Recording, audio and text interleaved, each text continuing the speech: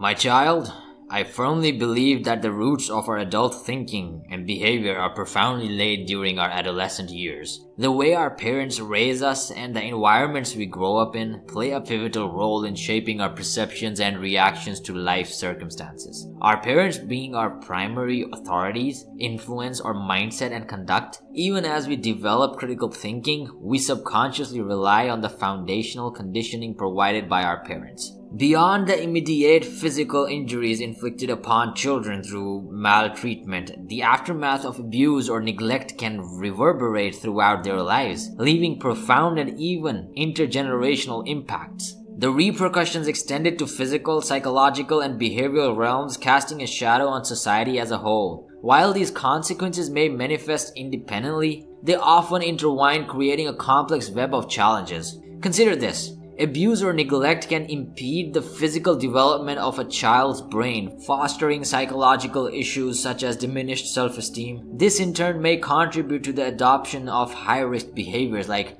substance use during later stages of life. The impact on each child varies widely, influenced by factors such as their age and developmental stage at the time of maltreatment, the nature, the frequency, duration, and severity of the abuse, and the relationship dynamics with the perpetrator. Moreover, children subjected to maltreatment are frequently entangled in a web of other adverse experiences: parental substance use, domestic violence, poverty, making it challenging to disentangle the unique effects of maltreatment.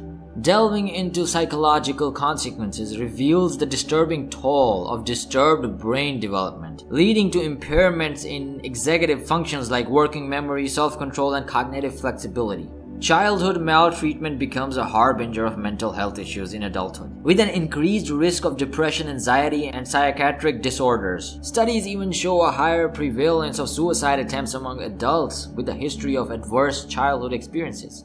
The tendrils of maltreatment extend into behavioral consequences.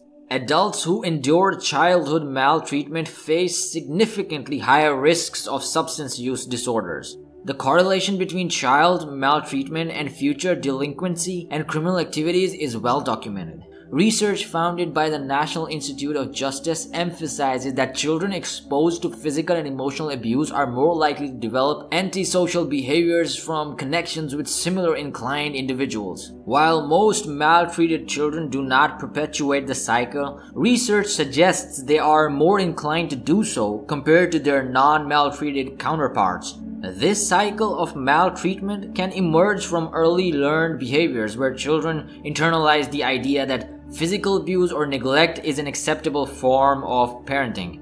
Breaking this cycle necessitates a comprehensive understanding of the intricate interplay between maltreatment and its far-reaching consequences. It is imperative to recognize these dynamics to formulate effective strategies for intervention, support, and prevention. So my message to you guys in the end is, don't be an abusive parent. Even if you have faced maltreatment by your parents and saw behaviors which were never meant to be seen by a child, and you saw that, you don't want that for your own children. Because who knows, you will be creating monsters, non-functioning people, non-functioning children who wouldn't be able to pursue their dreams, who wouldn't have a vision. So don't be an abusive parent. Work on yourself. Self-development is the key. Work on yourself to be a better person in order to be a better parent and in order to be a hero to your children. Click here now to watch more and wake up.